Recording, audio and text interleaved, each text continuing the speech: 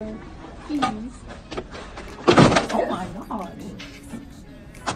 I'm sorry that I was helping my friend with her work. I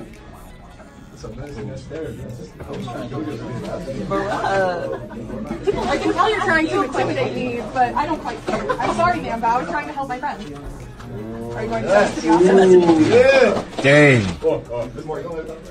If you're going to say something to me, I'd rather you say it now than keep staring at me. Ooh. You're trying to intimidate me. Oh my god.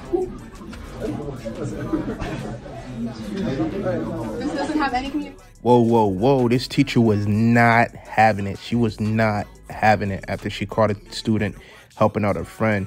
I don't know if they were cheating, you want to call it, or just helping out, or maybe they were chit-chatting, you know what I'm saying, playing around, talking.